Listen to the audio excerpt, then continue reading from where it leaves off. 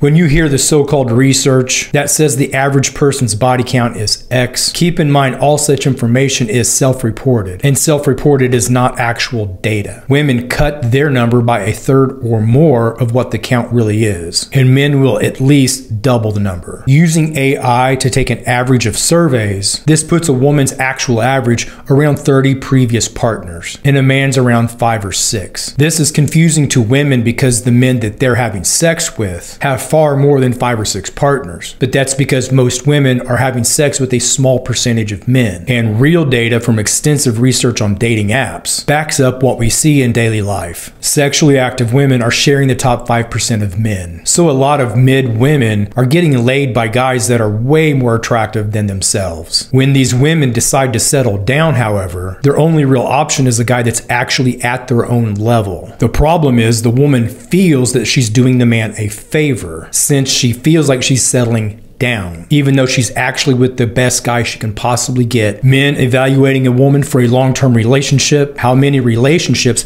has she had that lasted at least a year or more? Anything that lasted less than a year, that was convenient access to sex for the man. If she was a keeper, he would have kept her. But she's been dating for years with no real relationships. She's been getting passed around by guys that did not see her as a long-term option.